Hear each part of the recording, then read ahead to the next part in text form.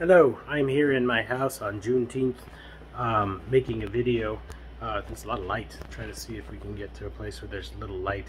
Um, so the reason why I'm making this video is because I think a lot of people forget the significance of this day.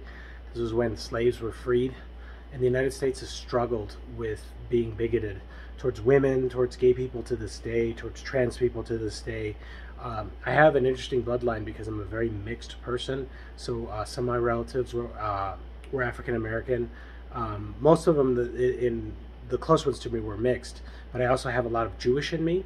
And one of the things that's super important is not to forget that bad things happen. So today I ordered this, and it came in the mail today. And this is a travel guide for Route 66 because they were KKK and racist people that would bait minority and African American travelers and kill them as they were trying to take Route 66. And so they released this travel guide, the Negro Motorist Green Book, and this was a list of safe places on Route 66 that people could go to so they wouldn't have to worry about being lynched. And this happened from the 1920s all the way up until like 1985.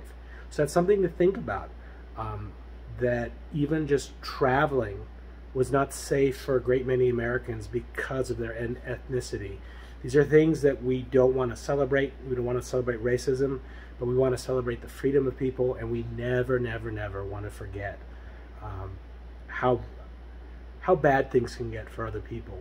We shouldn't have laws that only favor some. We shouldn't have second-class citizens, and it's important that everybody's free in this country, which is supposed to be the land of the free. And it's important that human beings have human rights, not just the select, not just the few, not just the elite. You know, no human being should be without human rights.